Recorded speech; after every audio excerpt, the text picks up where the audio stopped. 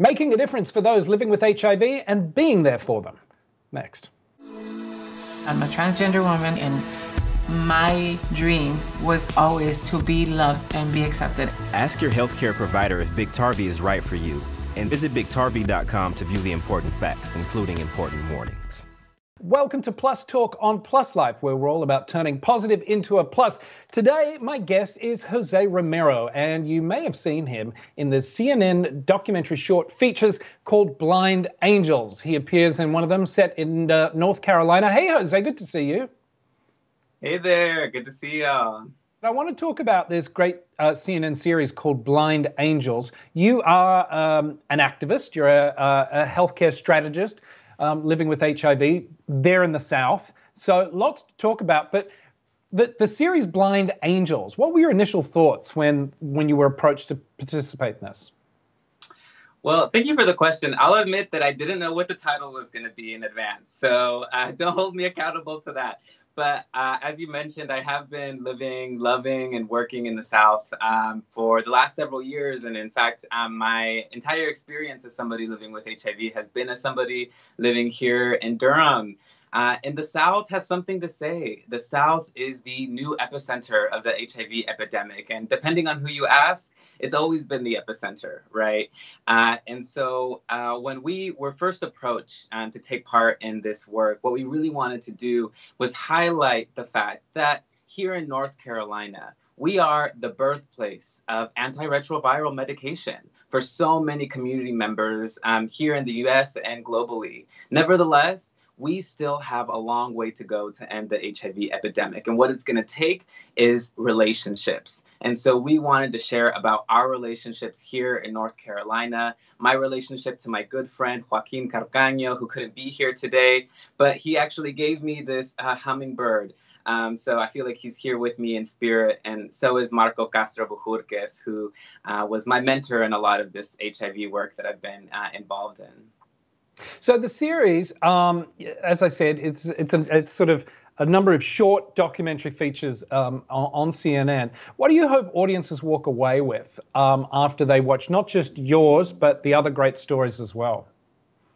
Well, one thing that I would love for folks to walk away with is a desire to find a political home, to find people that you are going to organize with and to commit to building one wherever you are. Because that's what we've done here in Durham. We've built a community of people who have been showing up for each other when we don't have cars to make it to our appointment, when we're scared to go to the doctor for the first time. And in fact, in the episode, you'll see Diego Lucas, who works with Familia Trans Queer Liberation Movement, getting their blood drawn for the third time in their life. The first couple times were much earlier in their life, in their infancy. So as an adult, this was their first time getting their blood drawn on camera as a part of this project of working together to build better healthcare outcomes for Latinx folks, all Southerners, all people everywhere.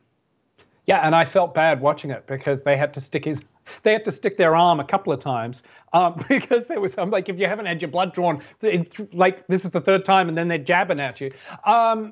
You talk about the American South is the new epicenter of the HIV pandemic. Why do you think Why do you think it is that this is really where HIV just is still exploding? Well, that's going to depend on which community you're working with. Shout out to the Black AIDS Institute, to Thrive SS, Positive Women's Network, some folks who have been on this series with you talking about their work, because they are people that we need to really pay attention to so that we can have these blueprints for what actually is going on here in the South. But some of the reasons include stigma. We have the most amount of HIV criminalization laws here on the books in the South, where just by being in the presence of somebody living with HIV, people can use that as grounds to incarcerate somebody and potentially deport them, right, if they aren't a citizen in this country, right? Among other things, we also have transportation barriers. One of the earlier things that me and Joaquin would do was actually get a ride to our appointments together. I didn't have a car, and so if I hadn't had him around, I don't don't know how I would have been able to pick up my medication earlier on. And here in the South, we have hospital closures. People have to go farther to find their people, find their healing. And that's why we really wanted to share how important relationships are for this work. Yeah, and in your particular episode, you guys talk about that chosen family, which just sort of echoes what you're saying now. You also describe your activism as searching for those that you've lost as a labor of love. You talk about how many people you've lost, and that really inspires you, right? It does, because, this work is soul-wrenching work, right? To really be committed to change. And it requires sometimes engaging in conflict with people who you love, your family members, your uncle or aunt around the table who might be stigmatizing people who share your own status, and they just might not know that, right? That's something that so many people living with HIV know, right? Being able to actually be in principled struggle with people and say, hey, I want to take a stand and I want to love certain people, and I'm willing to do it at the expense of losing those who want to harm people I love. That's no small thing. And so when I talk about my activism as being searching for those who I've lost, it's not that I haven't found them. I need to put my glasses back on. It's that I actually think that we've been disconnected. We've been pushed apart by this stigma, by these the transportation barriers, right? Like housing. It's getting harder to find housing. You're on the West Coast. Lord only knows how difficult that is, right?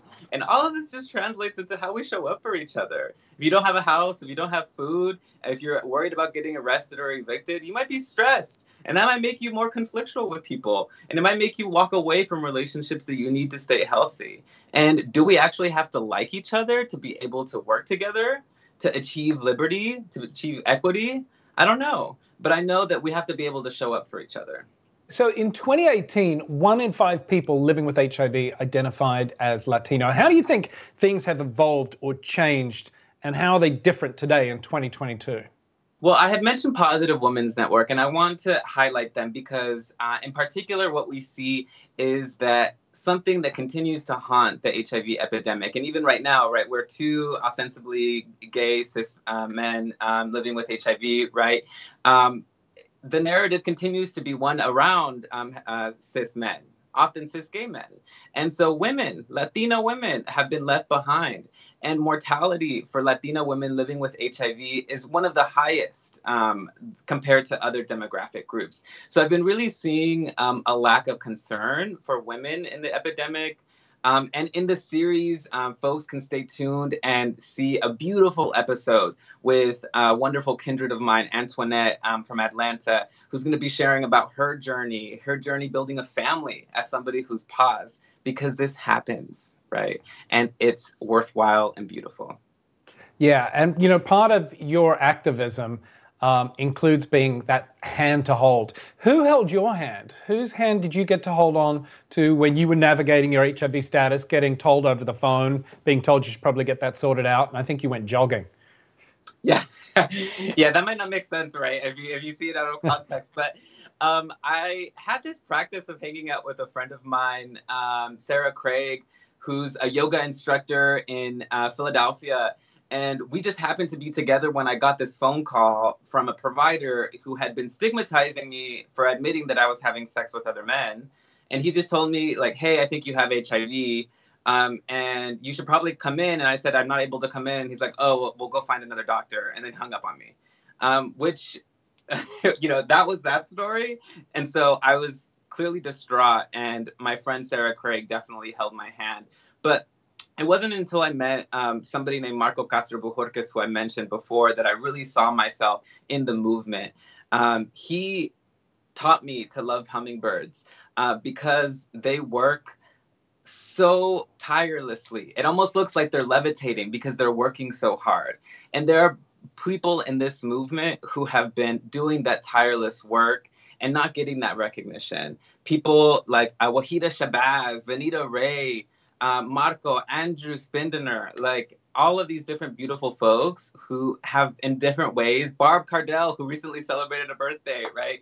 who have Julio from AIDS United, people who reach out, this community that takes care of each other. Those are people who hold my hands. I'm missing some other folks. All of the beautiful people at the Cero Project, right? Which Kamaria, Tammy, Kevin, all of these folks have shown up for me when I've needed them. And I think that that's why I really love to focus on chosen family, because at the end of the day, those are the folks that are going to get us through whatever we need to. Well, we are for sure glad that you're out there holding hands and being chosen by people to be part of their family and taking care of each other. Jose Romero, thank you so much for your time. Lovely to see you. Lovely to see your purple. And and this will make no sense to anyone else, but I owe you some tater tots. That is going to do it for this episode of Plus Talk. If you want more information about Jose Romero and what they do and want to get involved, perhaps offer your services, be a friend, just check out our website, pluslifemedia.com. We'll put all the information up on there, as well as Jose's social information, so you can check him out. That will do it for today. Until next time, take care, wash your hands, smile, be kind, and remember, you can turn positive into a plus.